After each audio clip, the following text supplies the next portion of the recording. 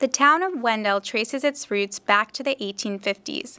A disease known as the Granville County wilt harmed tobacco crops in Granville County, forcing farmers there to move in search of more fertile land. They chose eastern Wake County. The population soared, so Ambrose Rose donated money for the construction of Rhodes School. The one-room school sat at Wendell's present-day elementary school. By 1878, 46 students from 6 to 21 years old attended Rhodes School, which changed its name to Wendell Academy in 1891. It was schoolteacher M.A. Griffin who chose the name for the town after beloved poet Oliver Wendell Holmes. Unlike the poet's name, though, train porters coming to town pronounced each syllable of Wendell with equal emphasis. That pronunciation has stuck with townspeople to this day.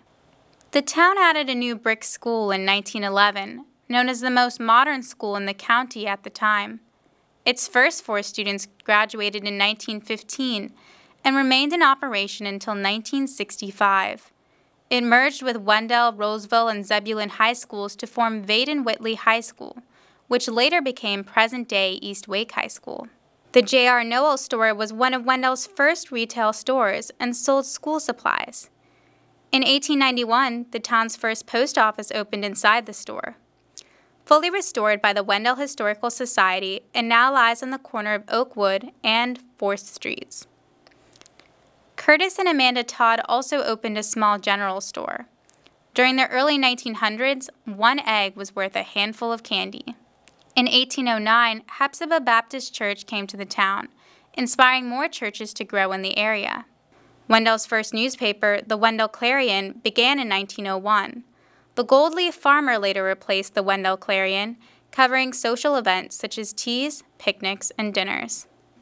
Wendell also formed Wake County's first volunteer rescue squad in 1962. In 1913, Paul Brantley came to Wendell and opened a drugstore, where he developed a medicine called liver caps. It sold for 3 pills a dime to mostly help people cleanse their systems. Wendell was officially incorporated in 1903, but the name of its first mayor remains a mystery. A fire destroyed town's records in the 1930s. Of those that survived, some named Barry Todd as the town's first mayor, while others indicate the title went to Burl Baker. The town named C.Z. Todd, R.E. Richardson, E.V. Richardson, J.W. Lyles, and T.J. Wheeler as its first commissioners, and added the town manager position in 1934.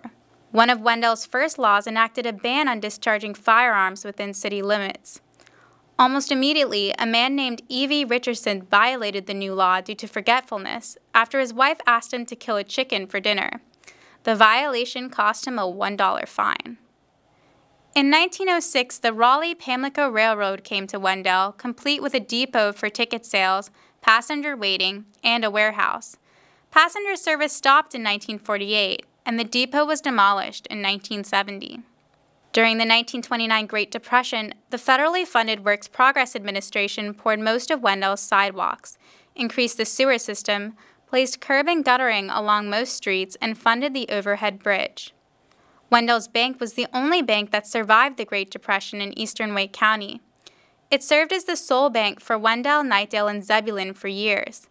R.B. Whitley founded the bank in 1907 with a board of directors that included Jim Hinnett, C.Z. Todd, and Hyfe Brown, among others. First Union bought the bank in 1967. In addition to the bank, Whitley became a town leader, farmer, merchant, and tobacco warehouseman. During the 1918 flu epidemic, he allowed his home to serve as a hospital. He also ran a general store in Wendell for many years. By the end of World War I, Wendell housed 3 lumber mills, making it a major industry for the town. Lumber soon gave way to tobacco as more and more farmers moved into the area, creating a large tobacco market around the year 1916. At one time, Wendell had 5 tobacco warehouses, some with more than one location. Tobacco Opening Sales Day provided a festive atmosphere for adults and children alike. Churches sold food in booths. Farmers who struggled all year would finally gain spending money after selling their first crops. This allowed them to pay bills and buy new cars and clothes. In the 1940s, the town gained Wenco Furniture. In the 1950s, several clothing manufacturers arrived. The 1940s and 1950s also had many notable merchants lined up on Wendell's Main Street. Hyman Katz was a white Russian who escaped from the Russian Revolution and operated a dry goods store. A perpetual going out of business sign hung in his window. Moon Mullins ran the barber shop. Farmers and other residents would come to the shop weekly to shower themselves. Hunter's Five and Dime, run by Ida Hunter, was a favorite with children. She packed the store to the ceiling with toys and notions, never throwing anything away. Isaac Cannon opened a dry goods and clothing store, which prided itself on its excellent customer service.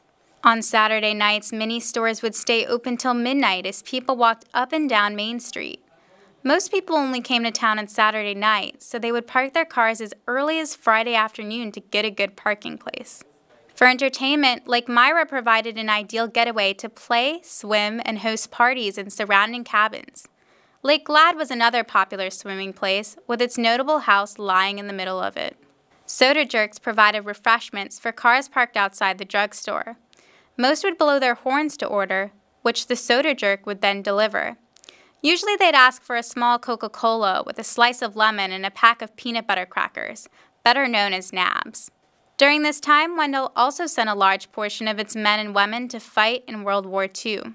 During the 1960s and onward, the town grew at a steady pace. The 1980s saw the opening of Micro Measurements and Siemens, and during the 1990s, Mortex Apparel opened its doors.